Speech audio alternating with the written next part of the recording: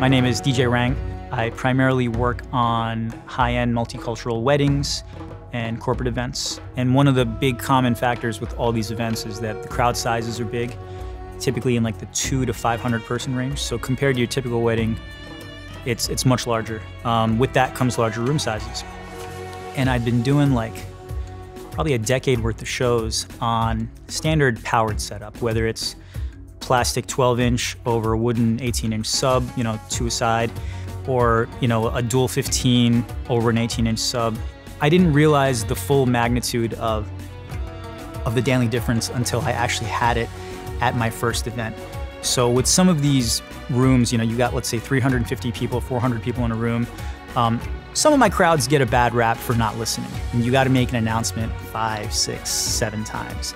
That'll be something as small as like, folks, take your seats, we're about to start. I didn't realize that it wasn't really that they don't listen. It has nothing to do with that. It's that they can't hear. The first time I set up my Danley rig at one of these receptions, I had to make one single announcement, just one time. Ladies and gentlemen, before I could even finish, would you please be seated? Collectively, everybody sits down. And it clicked for me then. I was like, okay, yeah. Because obviously like the heavy bass aside, like it sounds really good, like playback music through it, but sitting in the front of the room right by a speaker or sitting in the back of the room, that was the main difference is, can you hear what's going on? Because at a wedding, you have a lot of very special moments that if you miss it, you miss it. You can't redo it. You can't ask somebody to get up there and give that speech again. A lot of this stuff comes from the heart. People are like just speaking without a script. So if everyone in the room can't hear what's going on, you've kind of lost the magic of that moment. You'll get like the younger crowd being like, dude, that was awesome. But also during dinner, the bride or groom's grandpa might come up and be like, hey, thank you for not playing it super loud today.